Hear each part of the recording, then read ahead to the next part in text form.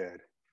Okay, let me put you on mute real quick just to get in there and make sure that you're, I'm in there now, so I'll make sure that you're also. Okay. Yeah, it's okay. No problem at all. Oh, there you go. Yeah. All right, cool. I'm moving you to a panelist and then I'll make you the host. Okay? All right. Yep.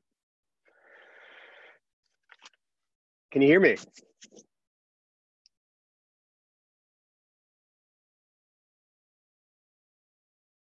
Okay, Terry, can you hear me? There, Okay, cool. can you hear me now? All right. Yeah, I can. Yeah. I just Looks like you might have been doing that when I was logging on and logging back in because I didn't see you yet. So I want to make sure that that was correct. All right, cool. So I'll make you the co-host now, and I'll be available if you need me to do anything. Okay. I can make you the host, but then I can't do anything to let people in or if there's anything wonky going on. So that is up to you. Would you want me to just do co-host? Yeah, co-host it. Cool. All right. So when people come in, I'll move them over if they're committee members to panelists, and you just focus on your agenda. All right. Sounds great. You got it, sir. Thank you. Thank you. Yep.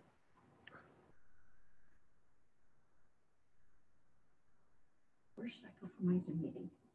Crazy.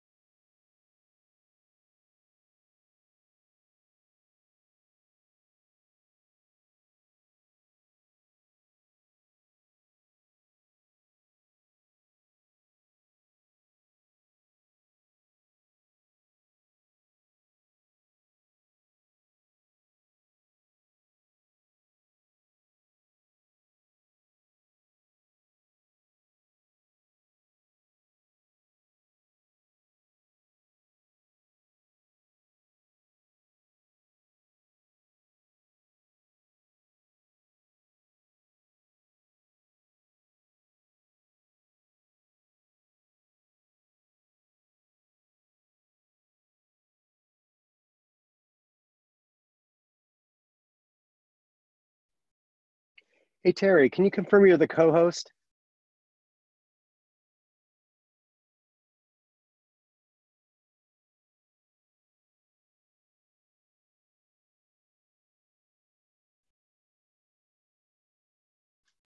Where do I see that for co-host?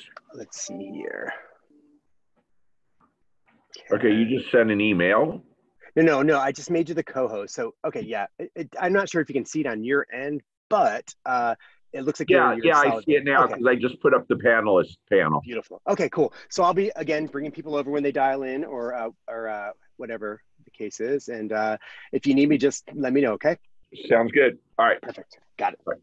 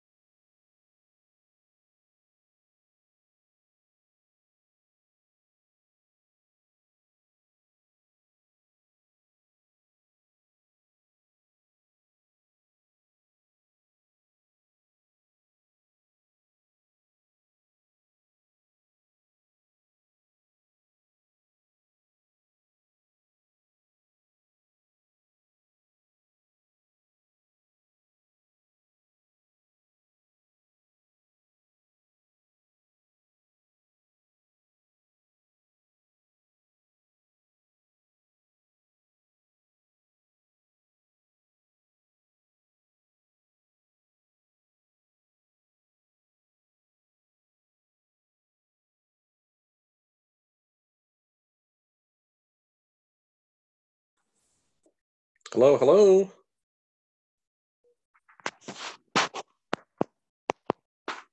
How you doing? Just fine. Okay, it looks like I had to actually log in because I guess we've never done this one, but normally I just, sign on and that's it. I guess It should be the same. Yeah, it had me go through the whole login, but no big deal. People will figure it out. Well, it happens. Yeah, not a big deal. Okay, great. I guess we are waiting for what, about 5, 6, 7 people, something like that, Terrence? Yeah, that's what's supposed to be here. We'll work with what we got, when they get here or that. So, but we start on time. Well, I think I made it by 1 minute. Woo! Exactly. Exactly. Yeah. So, hey, are you aware? I mean, I'm sure that's going to be repeated tonight, but I was at my shop today. They actually started cleaning up some of that garth today. Did you notice? No, I haven't been. I haven't been over there. Well, so what were they doing? Where at? They had the old end loader type of trash truck. The one that they throw the barrels in the back. Yeah. But it didn't look like a full-blown, full-size one. It looked, scaled down like for the hills. And 5, 6, 7 people, but it looked like they were just grabbing a big pile at the northeast corner of that tunnel. I don't know if they're going into the tunnel at that point, but there was a big debris field at the northeast corner. Okay. Well, we've been on them about it, so I guess they're figuring out we're not, joking around. So.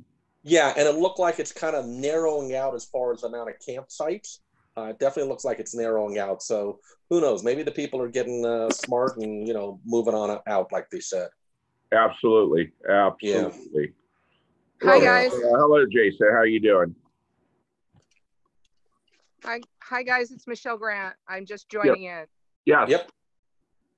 I don't know how far you've gone. I actually left town because after the incident last week, I needed to get out of LA for at least a couple of days because it really freaked me out. That was the guy that was sleeping on in your front yard or something? So it was a bag that was left on a chair right next to my house. And I can only assume that someone was sleeping there. And I have lights that go on automatically, and clearly that didn't seem to make any kind of a difference. So as you can imagine, I'm, and I live alone. And the best advice the police could give me was basically to put a fence around my property. And that really doesn't fly with me. That's not how I feel like our neighborhood is set up. And it's certainly not how I want to live, Have you thought about a Ring camera yet? Something that you can get alerted? I have those, but I was asleep. And because did you get a good video? No, because it was in a spot. The Ring camera, I didn't, but that the one that faced there was low on battery, so it didn't really, it registered, but it didn't get a good shot of him, or whoever it is. But the other ones where the floodlights happen, no. The problem also is because of the chemo and all of that stuff, I have insomnia, so I have to take something to sleep. So when I sleep, I am out. So, obviously it's, what I said to the police and actually what I said to Liz Carlson, I was like, what's it going to take? Is it going to take somebody breaking into my house for some action to be taken here? Because frankly, the police arrived about an hour later and the bag was gone. And clearly it seemed like the whoever it was ran back to get it once they saw the police. So they had to have been from the underpass. Michelle, whereabouts are you in relationship to Rainier and the park? Are you real close to the park? No, I'm not. I'm across the street from the freeway. Okay. I'm on Holt. I'm in the cul-de-sac on Holt. At the dead end. Yeah. Gotcha. So it's kind of quiet there. Yeah. Very. Yeah. And we all know each other, which is great, but that's, it only goes so far. Right. And we're really close. We're, less than 1,000 yards from the underpass. Right. How many homes do you think are on that Holt Street, if you had to guess? On mine, there's just on my block, there's 1, 2, 3, 4, 5, 6, 7 of us. Oh, not that many. No, has anyone talked about maybe putting in a camera that would cover people coming into that dead end? Because if you're coming in the dead end, you either live there or don't belong there. Well, it's interesting because there's a lot of people who park their cars there that don't live on the block. And it's been a bit of an issue for, I park in my driveway. It's been a bit of an issue here and there. I have taken now I just leave because of everything that's gone on. And with Corona, I leave my cans out on the street, which is not great, I know, but I'm immunocompromised, so I don't really touch them very much. And I don't want them close to my house, given everything that's going on. So that actually sort of cordons off a little bit of my front area. But I think that what you're saying is actually not a bad idea. But again, the question I have, Terrence, and is, because you and I haven't really had a chance to talk about this. Right. What exactly have you heard from Liz? I actually spoke to Kevin, I can't remember his last name, from the mayor's office, and I let him have it. And I basically and what I said to Liz on last week was, and I said it in an email and I said it, on the phone to her.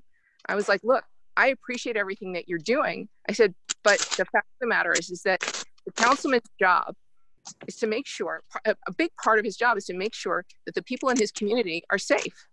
And I feel like he's failed. And I didn't, and then when I was talking to her, I said, I want a meeting with Councilman Wesson. And she was like, well, and I said, look, I appreciate everything that you've been doing, but I didn't vote for you. I voted for Wesson and I voted for Garcetti. I didn't vote for their deputies. I voted for them. And as far as I'm concerned at this point, I expect, and I have done an enormous amount of volunteering and giving to the community in Los Angeles over and over and over again. And I helped to bring tourism in when I started a gourmet food truck that became wildly popular. I've done an enormous amount. And what I said to, and I've sat on all sorts of committees and task forces and things like that. And I was like, at this point, I expect the city to give to me. And I think at this point, I don't think it's unreasonable to say that the city needs to give back and to make sure that this is a safe space.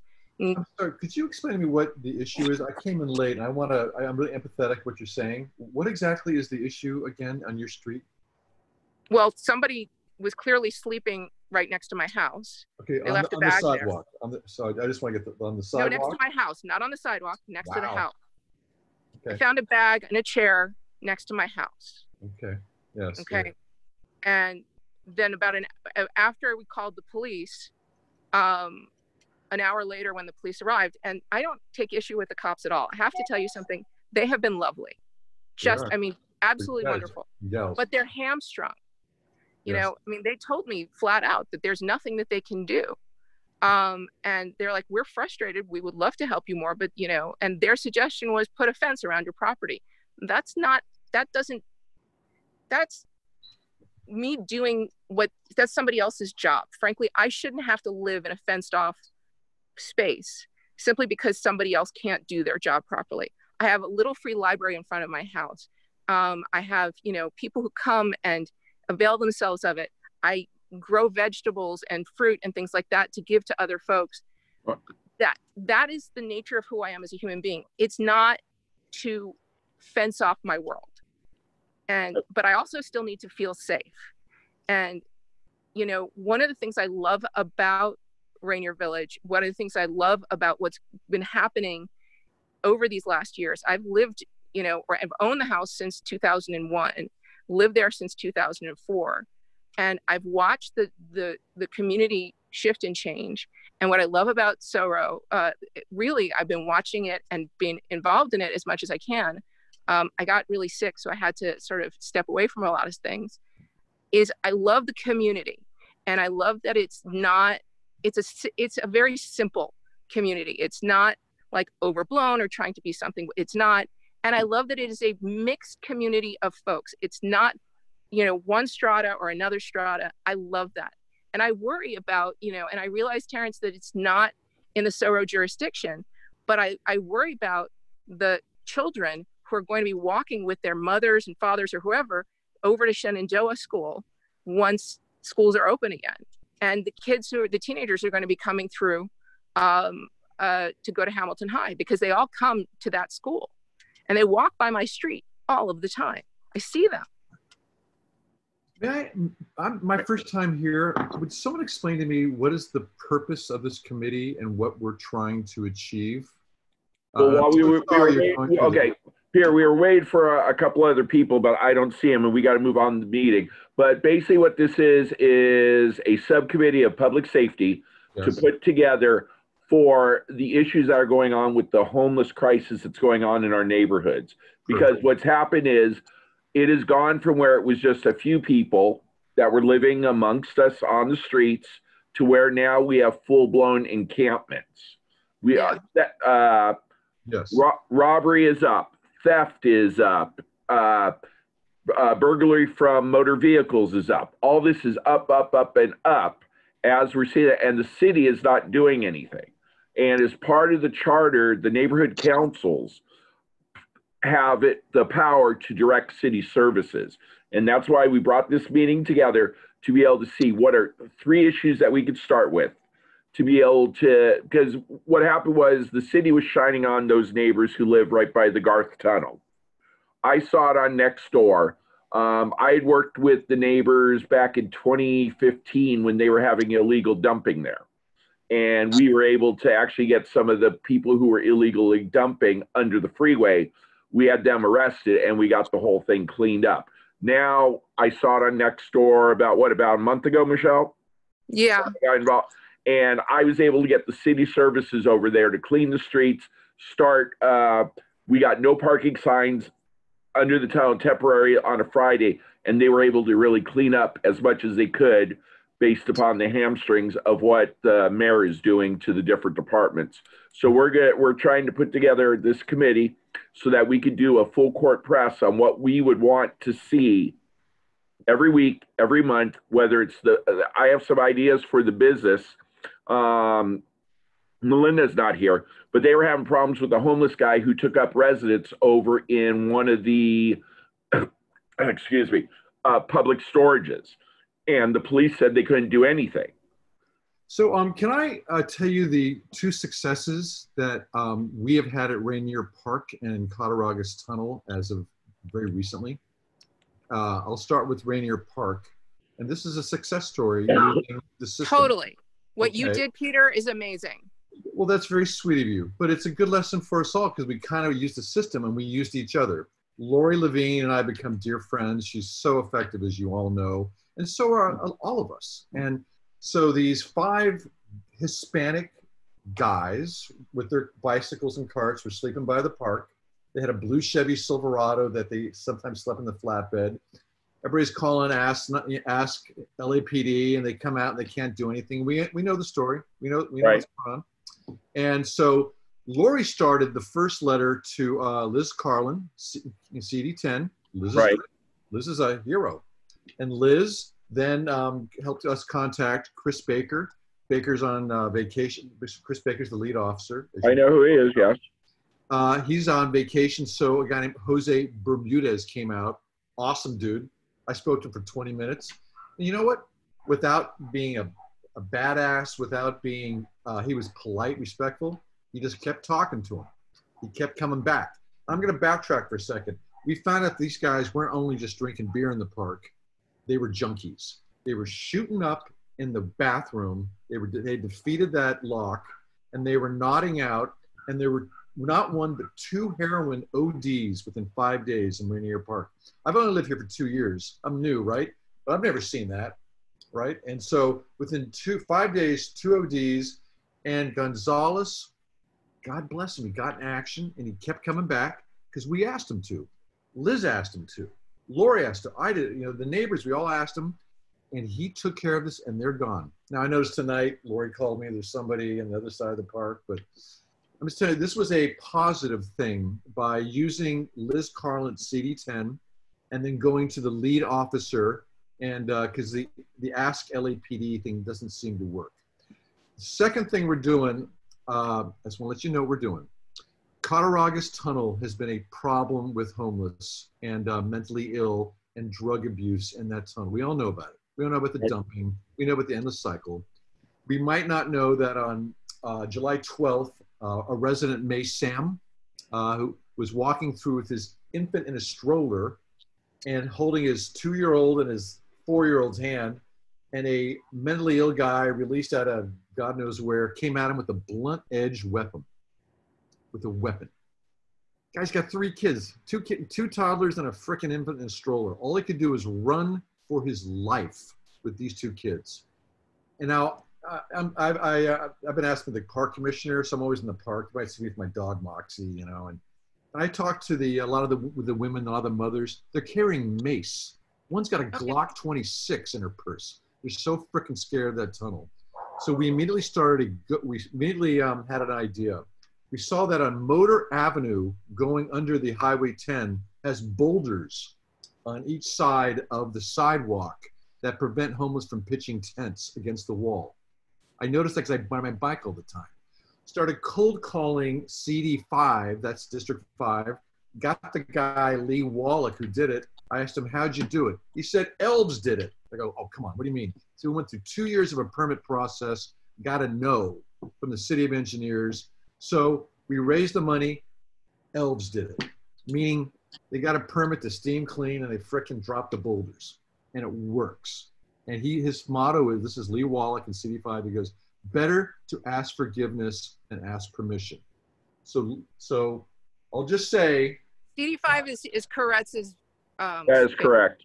Right. So Okay. I don't want to name any Lee. names in our district because people No, have I've met Lee when I Lee's did when I had a grilled cheese truck. I was dealing with Koretz's people. He's a lovely guy. He's a cool guy. Yeah. He came over to Cattaraugus, told us exactly what we needed to do. So I'm happy to report that we have raised through a GoFundMe $3,150 or so far.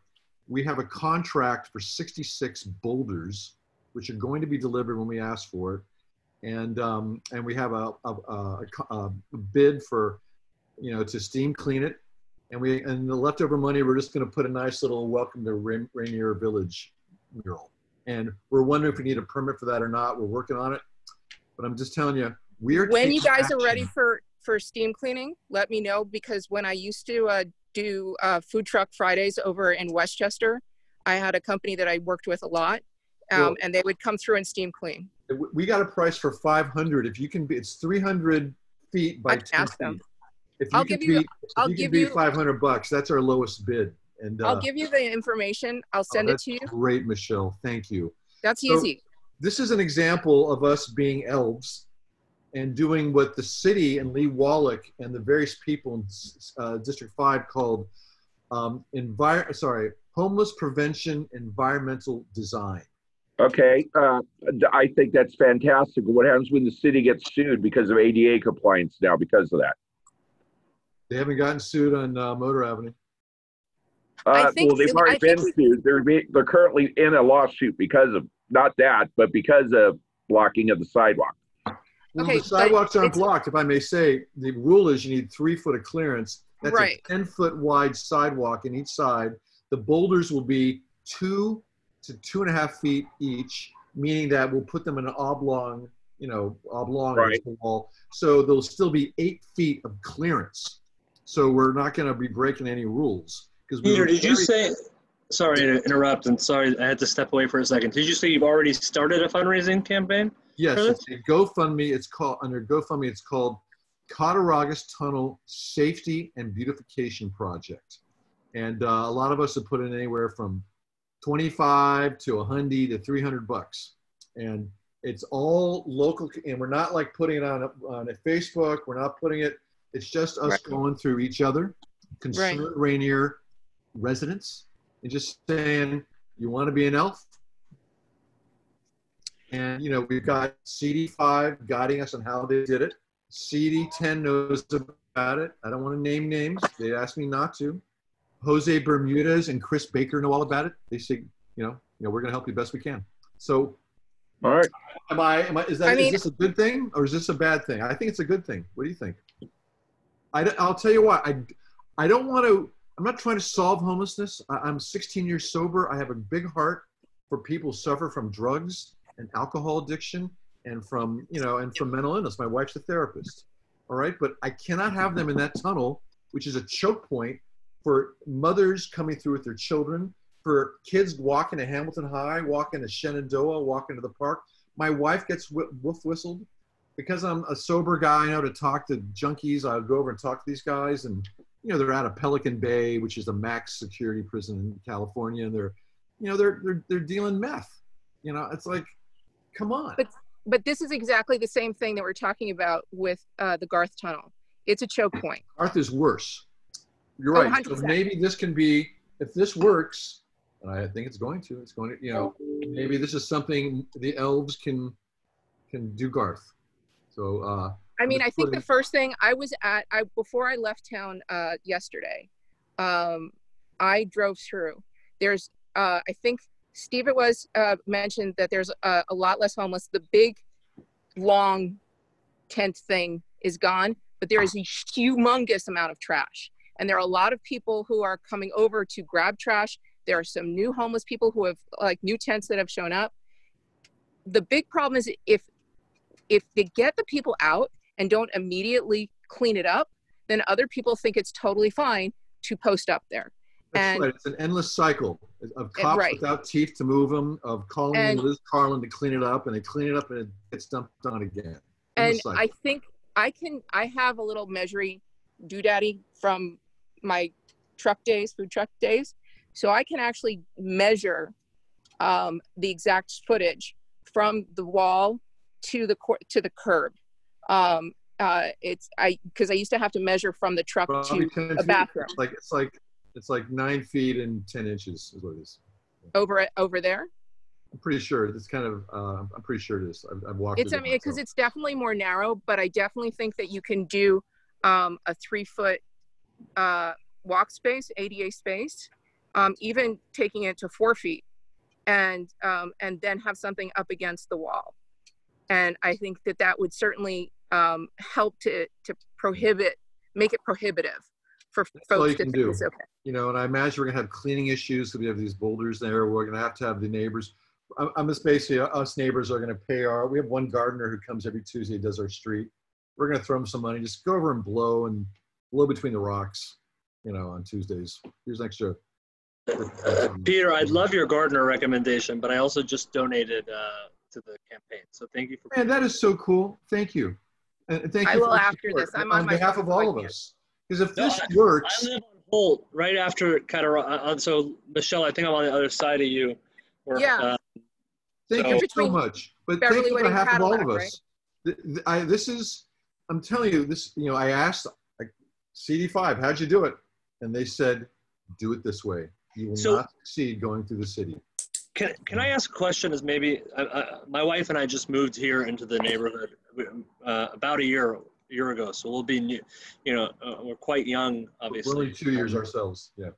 I'm just curious, maybe from those of you who are more tenured, why does it take so much effort to get the city also accept responsibility, and is there any way to change that? Parents, that one's you, babe. Political. That's for sure. It's all, Rick's absolutely right. It's 100% political.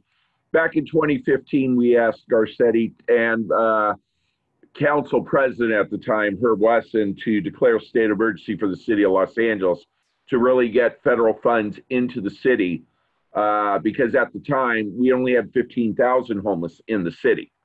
And they refused. They dug their heels in, said, no, we're not going to do it. We're not going to do it. And now we have the explosion of the problem now. And now this is where Garcetti's going to the taxpayers saying, come and give us money, give us money. We want to do bridge housing and everything else. And that's where we're getting bridge housing at $700,000 a unit. Which is ridiculous. I mean, where do they come up with these astronomical numbers? Can I focus the question? I'm sorry, because I think that there's the problem we can't solve, and then I guess what I'm more interested in is, we're not going to solve that here. The misuse of the funds with homelessness and the city. No, but you were asking me what had happened, and that's what it is. It's political. But what we can do here is like what Peter's done or is going to be doing on Cattaraugus. We do the same thing on Garth. Although the tent that was in Garth, he's now moved to La Cienega Boulevard. He's under the freeway over there. Lovely. And that's part of the problem that happens, Peter, is when you said, oh, well, we got these guys moved from the park. They're somewhere else right now creating havoc. I know, sir. I know. I just got to have them out of the park where mommies and babies and toddlers are. We got to have them out of there. Terrence, we got to have them out of this choke point. Sorry to interrupt. Yeah. Why does the city council? Why do our representatives seem to have to? Why does it take so much effort to get them to deal with? Like, is there a better way to communicate with people? Is there some kind of? How do we get them to pay attention and actually utilizing the neighborhood council? Not even the media, because they've done that before. What's her name even lives over on Holm, and it hasn't been always successful. What it is? She works for used to work for the LA Times. Rick, who am I thinking of over there? I can't think. I don't know the name. But anyway, though, but what we've done is, it was like when they brought the issue about the Garth Tunnel. We got that cleaned up the next week. Got that done immediately. We're able, as neighborhood council, is able to direct services, but really what this meeting was about is, what services do you want to see? Where do you want to see them? And what are the three that we can do right now? Because I also see some long-term, like the Venice Hotel has 28 units in it, and they're sitting on it. There's housing money to buy that property and convert that hotel immediately into 28 units. The one that burned down? It didn't burn down. It had a fire, but they didn't burn down. It didn't burn down. Yeah. Well, I mean, the one that had caught fire in Cataracts in Venice. Well, and they're converting the La Cienega hotel or motel. Right. Okay, so right, but those don't have 28 units like that one does. So that's one of the things for that. The other thing is that business owners are complaining that every day they go out when they come to work and the homeless are sleeping on the property. We actually, the city has it where we could actually get the business owners to sign a letter saying that if there are homeless on there, they come through and sweep the police basically, have them move along or arrest them for trespassing. You see, if you make things because right now the city is basically giving all these homeless almost like a vacation. You could lay here, you could do your drugs here. And you don't have to follow any of the goddamn rules that all the taxpayers have to follow. Correct. Exactly. Right. And then all I got to say is a tale of two cities, Culver City and the city of Los Angeles. Damn well, straight. part of that, though. Whoa, one at a time. Rick, what is it that you're saying? I mean, look, here's one of the connections that I personally have. My brother-in-law works in the federal court system with the judge. What does that have to do with Culver City, Rick? Because they haven't been sued like LA. That's the way. No, absolutely not. What the city of Culver City does is they made it where you could sleep on the streets from 9 p.m. to 6 a.m. At 6 a.m., you got to be out there. And don't tell me about the Boise lawsuit, because it doesn't really affect for the city of Los Angeles. The problem is the city of Los Angeles, and I've said this to Eric Garcetti himself, you're not enforcing the laws. You start making it where it's uncomfortable, where they got to pull their tents up at 6 a.m. and repitch them at 9 p.m., they're going to want to move it into homeless housing. They're going to want to go into the bridge housing. And we need to make them want to, because right now they do not want help. Right. They like living the way they're living. Exactly. Because there's no rules. They do it because there are no rules. Right. And that's where Culver City, they enforce that rule. At 6 a.m., you're gone. You notice you could almost see zero homeless in Culver City. Because they're moving back in, just so you know. They're on the Venice and Sepulveda side. They're under on the Culver City side now. And they've also, some dude also had put up a tent outside Sony, which I thought was actually pretty smart, so that every rich person who worked there had to drive by and look at them. Well, we'll see how long that lasts. Yeah. It's not going to last long. I get it, because Culver City is not tolerating it. Right. And as soon as we stop tolerating it, it's going to stop. Right. You're absolutely right, Lori, because what happens is, like, when our neighborhood council says about the homeless, and this is what we're going to do, all of a sudden we get neighbors, and they're the loudest ones who scream, what are you doing to the homeless? Why are you doing it? Because we want them to get help. We want them to get help. We would never. They don't want help forced upon them, and I guess that's where we differ with those neighbors. Right. We realize these people need help, and they're not in their right mind to get it themselves. My answer to that is, come live in my house. You know, if someone is saying, and look, my heart goes out to somebody, anyone who finds himself in that situation. Prior to Corona, prior to all of this stuff, I used to volunteer down on Skid Row at a women's shelter. And I was teaching women who are living in all sorts of various forms of housing how to feed themselves and feed their families in the best possible way they could and affordably. I had to stop because there was a typhus outbreak and there was the TB outbreak. Right. And that is what I've talked to Liz Carlson about. It's what I've said, you know, in a lot of the next door conversations. And what I brought up in this conversation with Kevin, whose last name I don't remember, Taylor, over in Garcetti's office. Taylor. And I'm actually, I'm expecting a call from him on Friday because I told him I'd be back in town. And I exploded on the phone with both him and Liz. You know, I was like, I cannot live this way. At least when I was down volunteering, I could go home. I don't feel safe because of Corona.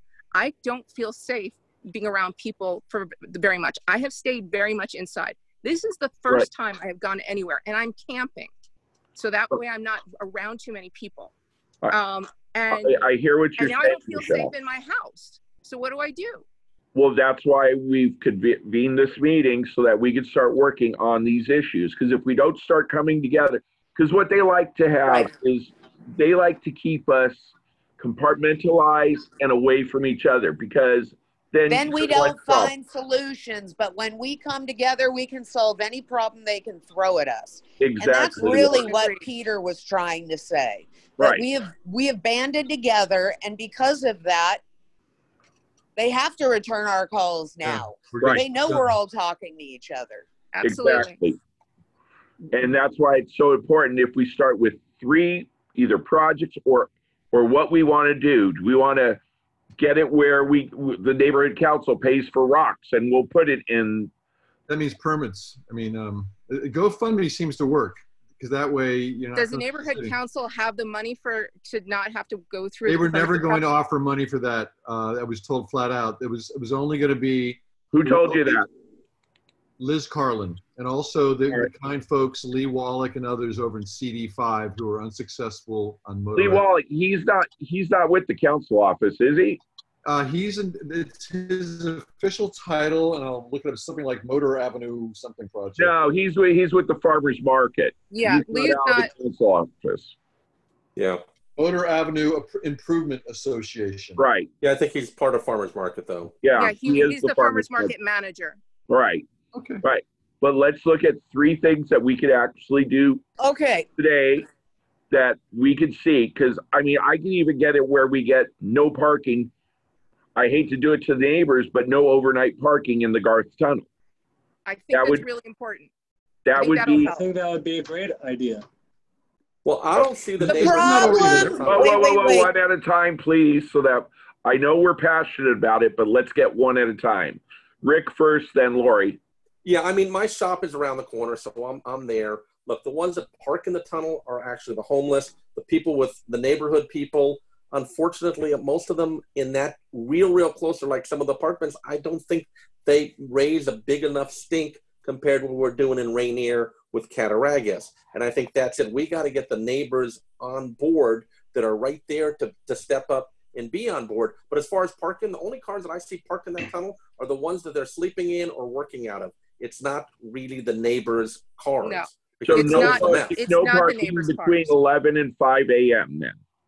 No, I think that's really good because it isn't the neighbors' cars. Because I go through there. I've been, I did that one time where I walked through. That was a mistake because I ended up having an altercation a bit with one of the people. But out of that, actually, I got a phone call from Liz Carlin because I called irate and very upset, and she called me right back. Right. Well, that's one thing that we could get done, that the neighborhood councils can get those signs up. We can work at the council office, DOT, to have it done. And then also, can we get it really cleaned up right away?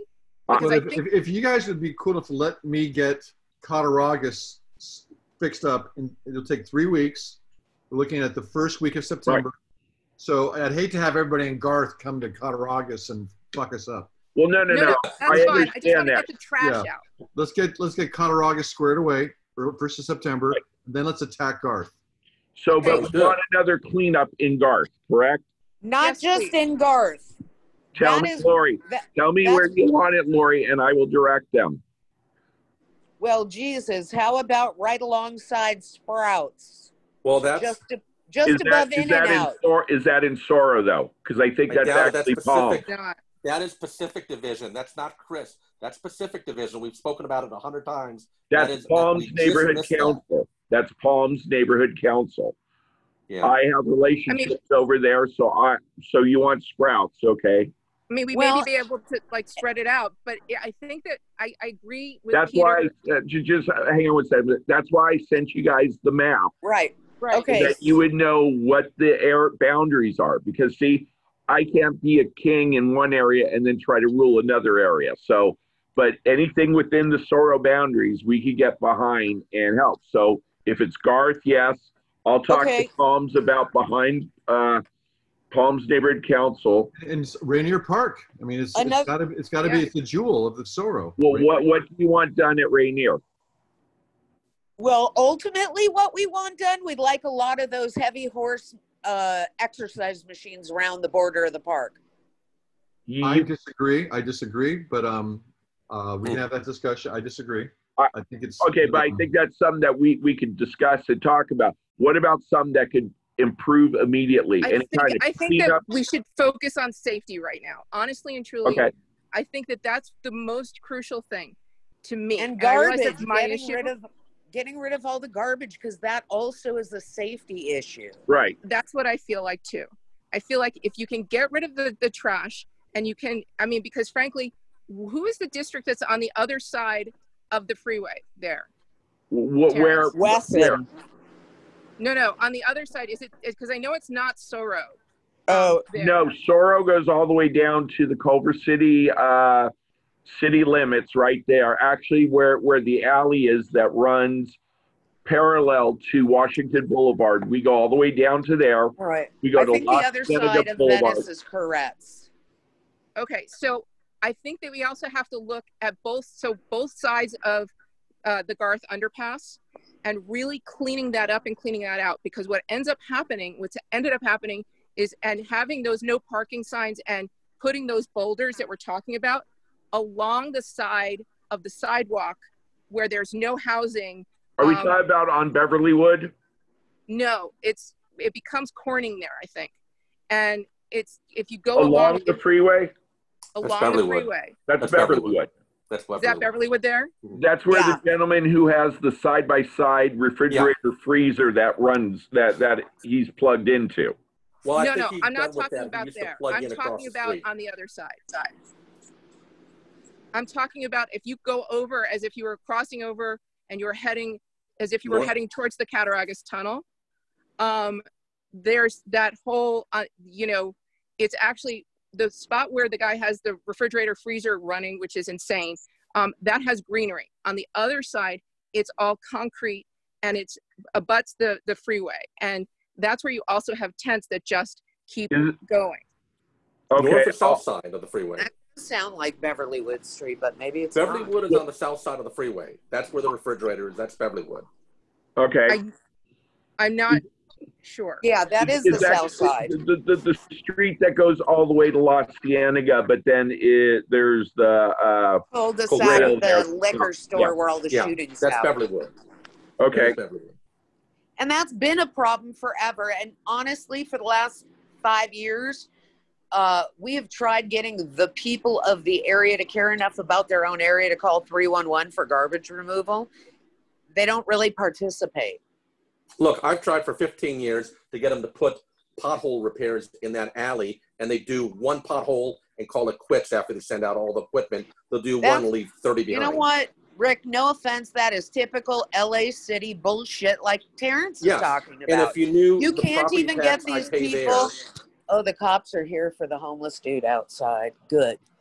All right, go get him. He's drunk and he's passed out in the damn park again. Bring your tablet out there, Lori. Do it live. Yeah, live stream a it. question, Terrence? Yes. How can we achieve maximum power? What could this committee do, linking up with other like-minded people and There's committees? even a woman out here talking. Hang on, Lori. I'm trying to get this question. So sorry. That's okay. What, because we all have contacts, what could we do to increase our power and to help the big changes that we all want? Well, is by preparing this list of what we want, and we will tackle it as a neighborhood council, because we are elected leaders. We represent your interests. And part of the problem that's when we would ask neighbors, what do you want? You know, like I said about the homeless before. And then you get the neighbors who'd say, oh, no, we don't want that. You know, leave them alone. They're just trying to live. And then I try to tell them, I'd say, would you allow your pet to live like that? Oh, no, but you know, they're people. They can do what they want. So, and that's what we need to do, is pull together, give us the list of what we need to get done, and we will just have the list and tackle it. They say they want the garbage cleaned up over on Beverlywood, Garth, and over by Rainier Park. Well, and underneath, like beyond, it's on the other side of, if you go through the underpass, so you on Beverlywood. Are we going north or south? You know, my brain isn't so great with the north and the going south. towards Beverly Hills, or are we going towards Culver City? Let's start heading towards there. Culver City. Okay. Okay, so you go through the tunnel, right? So Beverlywood actually loops around and then hits Cadillac, right? But if you go through the tunnel at Garth, right, and you have that whole neighborhood there, that's what I'm talking about as well. Where on the side, if you look to your left, it's all concrete. It's basically the freeway bolstering of the freeway, and that's where you have the homeless sort of, it's the line of the homeless that go from there all the way through the tunnel. And so it's about doing the cleanup and really, unfortunately, as much as I hate to say this, really cleaning out these folks and helping them to get into a place so that way, and making it uncomfortable for them, you know, in some fashion or another. And I like Peter's idea of the boulders. And frankly, if there is money in the neighborhood council that can be allotted to the Cattaraugus Tunnel, and can be allotted. I'll be saying, no money has come from anything. No, I understand, but this is the question I'm asking. Okay, so whether or not, if there's money that can be allotted, that's in the neighborhood council budget in some fashion or another, that can go towards what Peter's doing over at Cattaraugus. Why would you not make your own another GoFundMe and just talk to neighbors? I mean, there's no money. Right now, I'm trying to find out what's possible. So let me just finish my thought process. That they don't have any money. I understand, but let me just finish the thought process, and then you can tell me. And then see if there's money also to do the same thing on Garth. I do agree that we should be doing a GoFundMe, but the question is whether or not we'll have enough money. You know? Well, I mean, so I was told by Liz Carlin there was no money for this. If we had gone through permits, we'd be also looking at thousands of dollars of permit fees, and therefore So the only way was for neighbors to chip in. Terrence, it seemed right. I mean, well, I understand where you're both coming from. Yes, the neighborhood council has money. What Liz doesn't hold our budget. The budget that Liz was talking about was Council Member Wesson's money. They're different pots of money, and we would be able to work to be able to see what we can do. I understand what you're trying to do, Peter, and I understand what Michelle's trying to ask. So explain to us. So how much money might, if 66 boulders is going to cost us anywhere from 2,100, and then the placement is either going to be, could be another 500 if we get a forklift. Okay. So let's ballpark it at 2,500. Yeah. Is that a number that the city that we could pull out of somebody's the neighborhood council? The neighborhood council. Yeah. If the board votes for it to be able to beautify the community, that's how we would look at it, as beautification. Would they need to go through the city and get the permit process that city? The neighborhood councils are the city. we would have to work with them and see, and that would be through Public Works. And they'd have to vote to do it, really. Well, then, correct? I understand that. Okay. Yeah, I mean, my perspective from this is if you go through the city and you guys are funding it, the city or the councilors are funding it, then they're aware of it. But theoretically, this has to go through the city. Peter's doing it kind of on the down low. We're raising our own money. We're doing it on the down low. And when shit hits the fan, it doesn't go back to the neighborhood council. It just goes, hey, this shit happened. We put it in, and you know, that's it. Yeah, that's it. Right. But if you go through the whole process, you're in trouble. All right. You know, we have a lot of concerned people who are pro-homeless. There are, you know, civil rights people. We know the names of these people. God bless them for their hearts. Right. They, you know, they will put up roadblocks. And so if we want to get it done, it was GoFundMe and Be Elves. Right. So it's just plain and simple. And I'm thankful for all your help. And I don't mean to at all be rude to anybody. I really tried, how could I do this? I tried to go through the city, and it was really explained to me, you're going to take 2 years to get permits. They're going to cost you a lot of money, and you're not going to get them. And so I don't want Sam and his kid being attacked by some mentally ill guy in the tunnel. So one of the other things that the police actually said to me when they were at my house is to see whether or not we could get the city to install lights under the tunnel. That'd be awesome. I think okay, both let me answer that right now. When we were there, me and Mike were in the tunnel 3 weeks ago. We noticed that the lights are not only dim, but most of them don't work. Yes. We already, now not the Cattaraugus one, we're talking about the Garth one right now. We already have an order in. They're going to be putting in not only new lights, but like bright ones, right? Bright ones, absolutely. That's what they're working on, and it's in the budget. They're putting it together to see exactly which lights they could actually. Because remember, that's a. If you think of it as like cell towers, it's a co-location. Caltrans is above, and the city is below, and the city's responsible for everything under the freeway, and Caltrans is above. But they have to work together with it. And so we're already working on getting the lights in there. And they're supposed to be having within the next week and a half is the actual proposal of what the lights are and what they're going to look like so we can understand what it is. So as the neighborhood council, we've already worked on that. Does Cattaraugus need that? Peter? Gosh, it would certainly be nice if it was brighter. You know, there are lights. Okay. It'd be great if we had more light in there. That'd be an awesome thing. I have time Friday.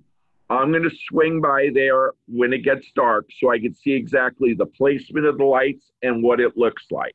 All right, give me a jingle and I'll try to meet you over there, bro. Okay, great. Yeah, we could absolutely do that. So then if that's the case, we'll go look at it, we'll map it out, and then I'll return back to Public Works and say, hey, we need this one done also. Oh, that'd be awesome. Because the way we sold it, just to let you know, Michelle, the way we sold it was a public safety issue because the tunnels were too dark. Not because we want the homeless gone, but because we want to be able to have it so it's brighter and safer. And we want these people to be in housing. We want to be able to protect them. How can we, we have 1,000 people a year die on the streets. That, terrible. That's 3 people a day just die on the streets because of exposure and fights and drug overdoses. And I can't have that anymore. I need this fixed. I had been talking to Liz about trying at the very least, because, having been through the whole typhus and TB thing going on down in Skid Row, I was like, at the very least. We were filming movies and we were seeing it. I'm a set medic. That's what I do. Okay. Well, so I was like, look, at the very least, maybe get some hand washing in, maybe, or something, and porta johns, something. And, I caught a lot of flack when I mentioned this on Nextdoor, but my feeling was, at the very least, make sure these people are in it if they're going to be there. And I was a little bit resigned at that point, to them being there, because I'd been told over and over again, can't do anything. At least give them some version of sanitary conditions So that way we're not causing more of a spread of disease. Well, okay, if you're asking for that. No, I'm not. I'm actually not asking now for that. Liz told me that she actually just got approval for it when I talked to her, at the end of last week. And she was like, I have great news. And I'm like, if you'd called me on Monday and told me, I would be thrilled. Today, after having this horrible thing happen on Thursday, not so much. Okay. I really don't feel so great about that. But the question becomes, right? When you're talking about, Caltrans, living across the street and my neighbors living, up against abutting the freeway, is there a way to work with Caltrans to do a regularly scheduled sweep up there of, and using the again, sort of the public safety aspect of it? We're already putting in the order for that too. So we already got that working. So to like have it on a regular basis though, where it's like happening like once a month? Yeah.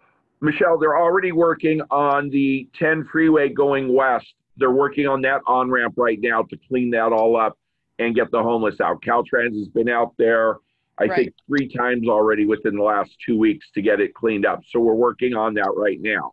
There's a lot of things we're working on right now that we have to work with the different agencies, but we're getting it done as Sora. Rick and then Peter.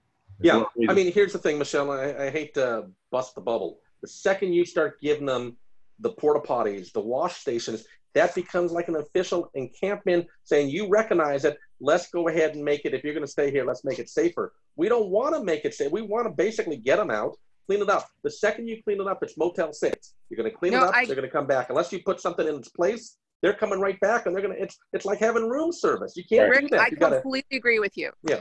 Like I said. Yeah. If you told me on Monday, I would have been happy. Friday, now I'm not. Right. Regarding the Cattaraugus Tunnel, is there a chance we can get the Caltrans to repair and raise the height of the fence that is before and after the tunnel on each side? They're currently low, they're messed up, and as you know, people are swinging bags of feces and trash back there. Is there an ask we could do? Yeah, can you send me exactly where the fences that need to be replaced? Sure. And we will work on that. I already got it on the list. We're going to need that. It would be great to do that at Garth as well, because it's the same issue. Okay. That'd be great. And just above Bedford along the freeway, also somebody even yanked a stupid couch bed all the way to the top, right next to the freeway. And ridiculous. May I ask you just a procedural question?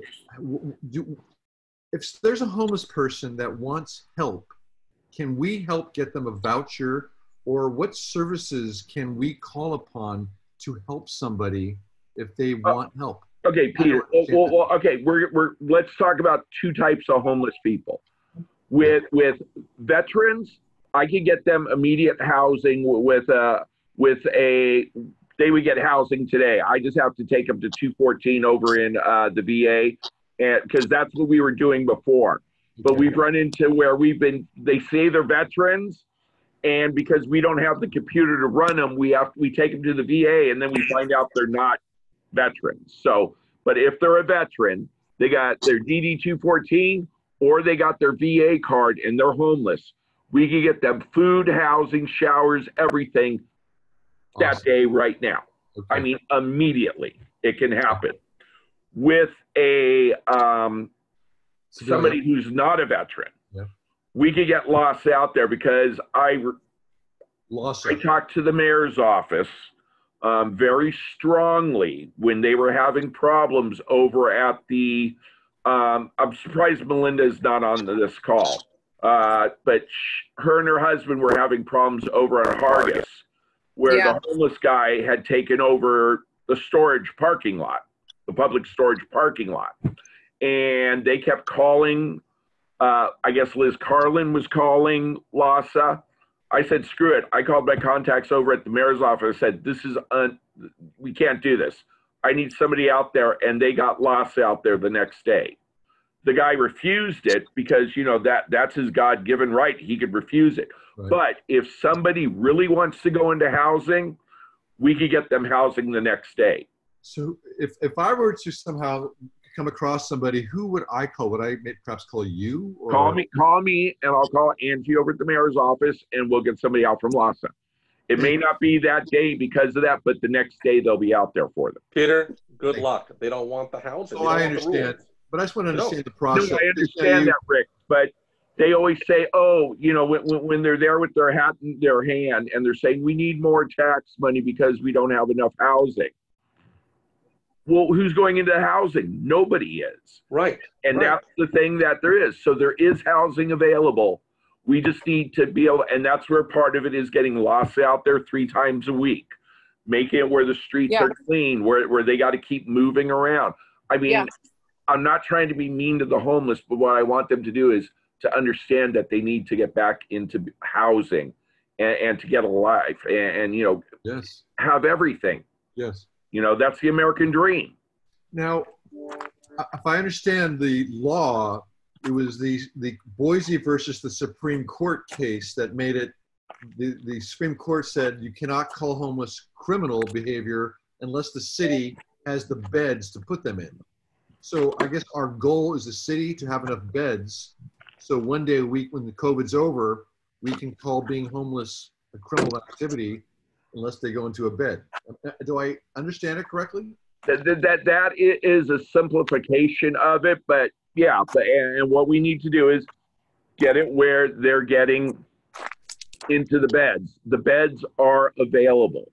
They have beds available. They have housing available. If this group would agree to it, I'm going to present it to the council office to start getting money to be able to buy the Venice Motel and turn that so that it doesn't look so wretched with that chain link fence around it, and to actually have it. That, Terrence. I'd like to help you. All right, then if this group agrees, we'll start presenting it and getting it where we could get. See, that's something we can do. Yeah. There's all the money there. They keep talking about the, you know, HHH and HA, you know, and this amount and this and that. And now they're talking about getting FEMA money to help the homeless. Well, right. So if we could solve Cattaraugus, solve Garth, and then attack this Venice Hotel as a thing for the homeless. Yes. I would feel like we're kind of hitting both ends. I don't want you to be here in these tunnels of this park, but I'm really working hard to get you a place 100%. Where you can be. Right. 100%. I would feel good in my heart about that. Right. And if we got 20 homeless, you know, it's a 28 room now shelter or actually homeless housing, we've done that. So that's what we need to do. And then we'll also start, Rick, we'll start working with the businesses, because I know a lot of businesses are upset about, you know, they're trying to conduct business. And with COVID, you know, their business is being killed. Well, how about the swap meets? Is the swap meets on the agenda or not really? Yes, it is, because we want to talk about that too, because we tried to do it with the 2 captains before. And she was like, well, the people in the community want it. Do the Where's people the in swap meet? It's on Venice Boulevard on, name a street, it's on there. Oh, it's just, it's going to be running between like Los Angeles and Robertson type of thing. Yeah. Right. Cattaraugus, you know. It's terrible. Cattaraugus. It's terrible. Yeah. But that was part of the problem, though, is because they felt that they were getting, the squeaky wheels were saying, we like it, we want it. But it they're sounds like blocking the sidewalks. All right. And they're on private property. Without. Well, I remember the preschool hosed them down one time. That was funny. The lady from the preschool hosed them down. Yeah. Good for her. And I hate to tell you, but she broke the law. But oh well. You can't hose them down. Hey guys, I hate to say it. I've got a Castle Heights meeting that started 15 minutes ago. I hate to say it, Peter. I'll touch base with you, but my gut feeling is, you got to do it privately. I don't think it can go through the whole council, because then the council's in on it. I think Peter's got the right idea. Some of this stuff we're going to do through the council. Getting the lights over in Cattaraugus. Oh, sure. We have to do that. I understand what you're saying, Rick. One last thing. Yes. I don't know how many times I've called, reported, texted, the whole 9 yards with the whole stealing the power. Their excuse is, well, you got to keep calling because we can't come out on our own. It's only when we get a report. So what do I have to do? Send a report in every single day that the power has been... Who did you originally talk to? You got to get a hold of their boss. That's what you got to do. I understand that. I need to know who it is. And who was it, Rick? It was a secretary with street lighting. That was as far as I got. All right. It's actually Eddie Chavez is the one who's in charge of that. I'll just send it. So they went from stealing it on the north end, on the Garth end, on the north side. Now they're doing it from the freeway on the south side, a yellow extension cord that's all taped up. So it's kind of incognito. Now, are they stealing from the state or are they stealing from street lighting? Street lighting. Okay. The other dude on Beverlywood, I think they finally cut him out by the time they welded up the junction box and siliconed the junction, the concrete box. Right. He was going across the street through the street. So you run it over every time you drive the street. I don't see that happening anymore as much. All right. Well, we have a bunch. We have like 9 things, but some of it is grouping together. The Cattaraugus and Garth, the lights. The Caltrans fencing on the Cattaraugus. Let's see. And Garth. And Garth, but there was one other one, and I didn't get that. Maury. Can we get no overnight parking in the Cattaraugus Tunnel as well? Already there, isn't it? No, I thought that was no RVs over 26 or no vehicles over 26 feet. Doesn't matter. We got a guy. It's 21 foot. It's 9 foot by 21 foot. We got a guy in a blue van. He's been living there for forever, and other people just park their car there for a week. So now we want no parking from 11 to 5. I believe that's already there, guys. The problem is they're not enforcing it. Well, that's why the guy. No, that's why the guy in the blue van. Before we go on, Friday when I'm over there, we'll check the sign. Right. That's what we can do. Around what time do you think you're going to be over that way? Let's get that. Guys, I hate to say it. I got to run. Right, I appreciate it. Peter, I'll talk with you later. Thank you, guys. Hey, Ricky. When are you meeting in the Garth Tunnel? Let us know. Friday about 7:30 p.m. Yes. I can meet you there then. I'll be back. Okay. I'll be back. And actually, if you want to meet over at my house and we can walk over from there, that's fine. Because I'm right there. And folks can actually just gather at my home if they want. You're at Cattaraugus and... Oh, no. I'm talking about the Garth Tunnel. No, yeah, but we're going to go to the Cattaraugus Tunnel first, check that out, and then I could come over to yours, Michelle, and then we can take a look on that. Okay. All right. Terrence, I got to run also, but are we going to have another meeting, you think? Absolutely. This is going to be an ongoing thing. There is no way we could solve all these problems with one meeting. Jason, thank you for the donation. Jason, thank you very much. Please let me know how else we can help, okay? Hey, can I give me your phone number while I got you? What's your phone number? Sure. 714 360 3984. What? 3984. Okay. Jason, thank you so much. I'll give you a buzz. And Jason, when I'm back over the weekend, come by. I'll give you some tomatoes. All right. Thank you all. Thank you. Thank you. Are we all parents? Yes. So, yeah. Thank you again for everything. I really appreciate this meeting. I really appreciate you jumping in to try and help with all of this stuff.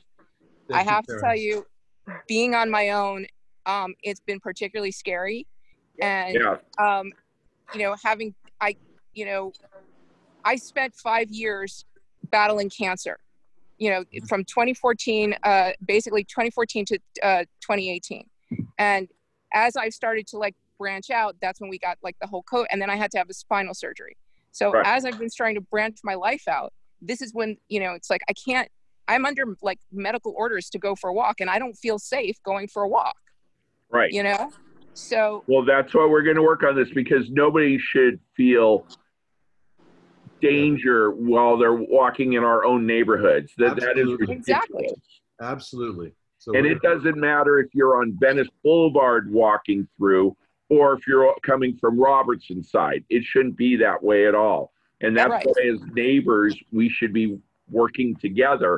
And that's been our problem. We've been too much, and don't take this wrong, we've been too much Rainier Village, or we've been La Cienega Heights, or we've been Crestview, and not together saying, we all have the same problems. We got to tackle this all together.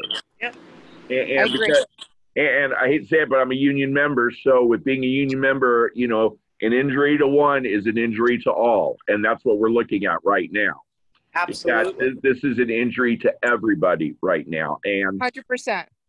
So that's what we're going to do. So Friday, Peter, 7 p.m. Would that work for you over in Cattaraugus? Yes, it would. Okay, great. I may try and meet you guys over there anyway, just to sort of say hello and, you know, see you face to face, Peter, because we've talked a lot in the thing. Yes, and Michelle. It's lovely to be in the IRL. And I'm sorry you're going through this problem. Let's try to fix it for you. Well, that's what we're doing. But it's feeling like, you know, we're coming together as community, and that's the most important thing. For me, watching us all come together as community, like I said, I've been living in the neighborhood since 2004. And I've owned the house since 2001. And watching the neighborhood grow, watching the neighborhood come together and, you know, turn into different forms of itself has been incredibly wonderful. And I love that it is a community that is of mixed socioeconomic strata. I love that it's different ethnicities. I love that it is not homogeneous. I love that we are unique. We are a uniquely pocket of Los Angeles. Yes, and in some ways, people don't realize that's what we are. Well, you know? well, the neighborhood councils does, because that's why we're called the South Robertson Neighborhoods with an S Council, because there are so many diverse parts of our neighborhood. And that's why we are what we are. And that's why we're helping to straighten this out and get things done. So it's been going on too long that things are not getting done. That Caltrans isn't taking responsibility for what they have. The city of Los Angeles, you heard Rick say it. So we're going to work on this and get this. But I will see who's ever there at Cattaraugus at 7 p.m. We'll be there. We'll check out I'll meet you there. We'll check out the parking. Then we'll go over to the Garth Tunnel and do the same thing, and we'll measure out the sidewalks. Sounds great. I'll see you guys then. I'm going to sign off because I'm going to enjoy. Absolutely, because our meeting's actually over. So I appreciate you all for the first one. We'll have the public safety next month, you know, the first Monday, and then we'll have another one of these meetings also. Okay? Awesome. Yes. Absolutely. Sounds great. All right. Thank you much. Have a great night. Take care. You too. Hi. I had, oops. Yep. Oh, I'm leaving. Talk to you soon, Terrence. Bye. Absolutely. Martin. Hey, all right. So I'm going to sign off now as well. Thanks, Terrence. Hey, real quick, though. You heard that these people want it done.